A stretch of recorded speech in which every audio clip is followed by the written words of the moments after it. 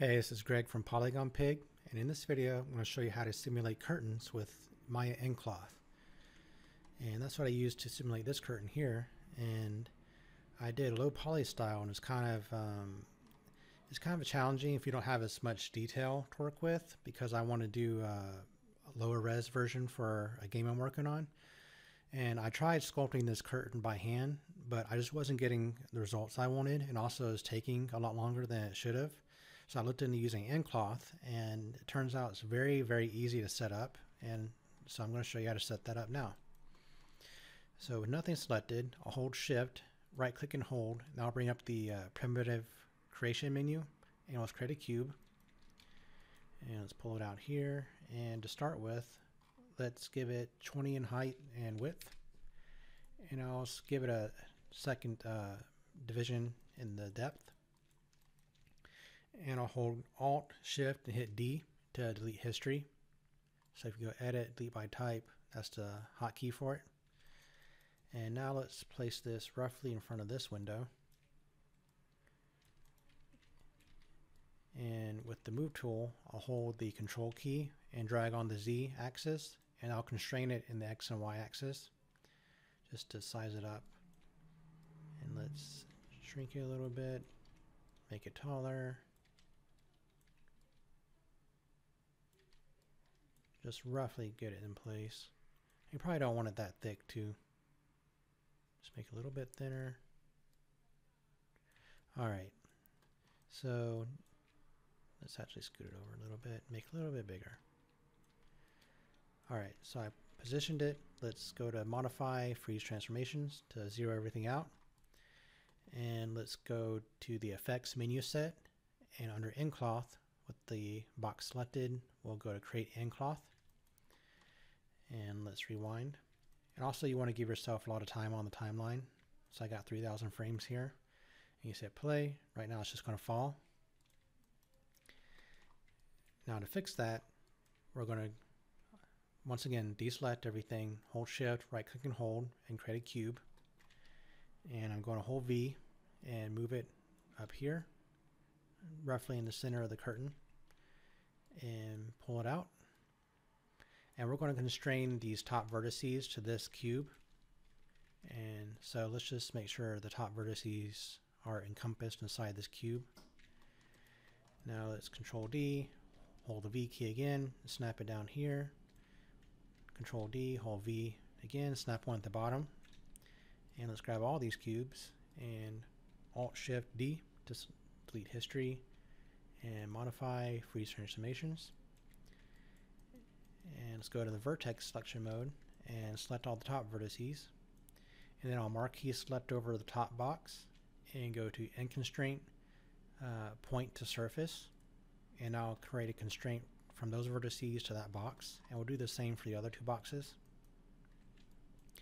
So select these vertices, marquee select over the middle box, End Constraint, Point to Surface.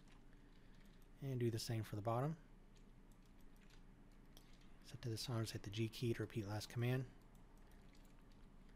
And let's select the curtain, hit Control A to bring up the attribute editor, and underneath the nCloth shape, we'll want to set the first let's set the self collision flag from vertex to full surface, and we'll want to set the self collide width scale to something like 0.01. Let's just start with that. So the lower this is, the closer it'll get before it starts colliding. That way you get a decent distance with that. And besides those two, the three main attributes you want to look at is stretch resistance, compression, and bend resistance. So I'm just going to leave stretch and compression like they are, and let's just change bend resistance to 0.01 and just see what that gets us. Now instead of hitting the play button here, we'll go to Field/Solvers, and we'll go to Interactive Playback, and I'll hold Control Shift and click this, and I'll add it to our shelf. Now let's just I'm going to go, since I have the curtain selected, I'm going to go to List and uncheck Auto Load Selected Attributes. That way it'll stay selected no matter what we have selected in the viewport. That way we can fine tune these attributes if we want to mess with them. So let's hit the interactive play button. And once we start moving these things, we can kind of position our curtain. It's pretty cool workflow to do it like this because it's very interactive and you just see the curtain move around and you can mess with it. And let's really scrunch this one up.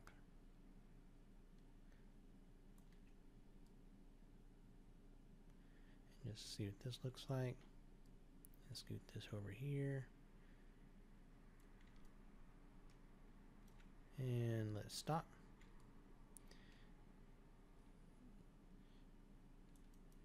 So let's say we didn't like this, we want to reset. So you just click reset or rewind button, and you'll notice, well, first let's reset these boxes. Set that to 0, set that to 1. So the first time we try to play, it's going to freak out, and that's because these constraints need to reset one more time. So whenever I want to reset everything, I click rewind, hit play, stop, and rewind again, and that'll reset the constraints and everything, because it'll always freak out the first time you try to play after rewinding. So let's do interactive playback again, and we can mess with these. And just to learn the nCloth system, you can always mess with these attributes and plug in different values and see what they do until you get the look and feel of what you want. So let's just shrink these down real quick and move these over. Shrink this one down, move it over as well. And let's shrink this one even more. So re-scrunch it up. Scoot it over. And you can always move these around and do all sorts of stuff with them. Alright, so let's stop it, and let's say we like this and you want to keep it. So you can either delete history, or you can go to nCloth and remove nCloth. Well, actually no, I forgot. Doing it this way, just so you know, it actually reset the nCloth. So it's delete the history and delete all the extra stuff. And once we do that, you see our original cube come back. And your first inclination to get rid of it is to just go to face mode, double click it all, and hit delete. But that actually leaves this one hanging face around, which you can't delete for whatever reason. Now you could merge it into one vertex and merge it to one of these vertices, but instead of doing that, we can go to the outliner and go to display and uncheck, actually just check shapes. And now we'll see the shape nodes. And you can see there's actually two shapes under here.